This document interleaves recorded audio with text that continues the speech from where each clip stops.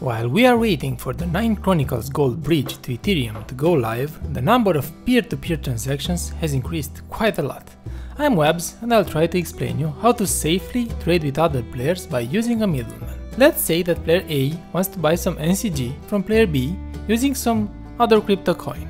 They agree on the price, but how do they exchange the assets without risking a scam? Here comes the middleman to the rescue.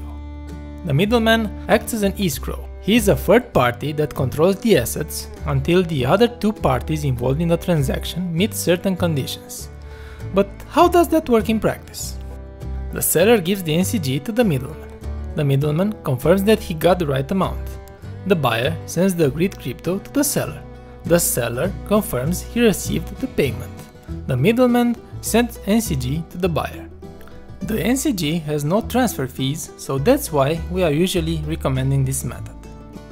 As long as the middleman is a trustful person, this system can't fail and scams are impossible. If the seller does not give the NCG to the middleman, the transaction stops and everyone keeps their coins. If the buyer does not pay, the middleman will simply return the NCG to the seller. So nothing happens again.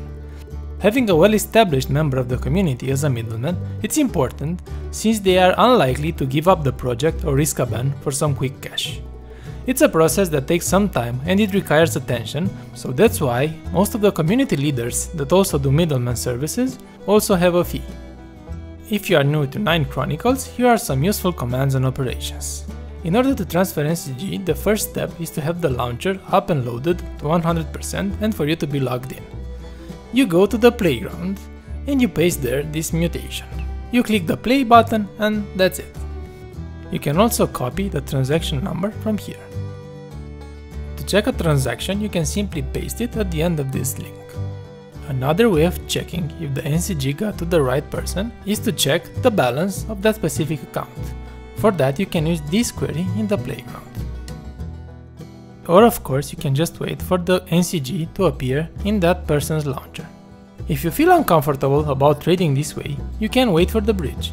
That will allow you to wrap your NCG into wrapped NCG and trade those on other markets, for example SushiSwap. To be safe, always keep yourself informed and check multiple times everything you do with your own assets. Have a nice day!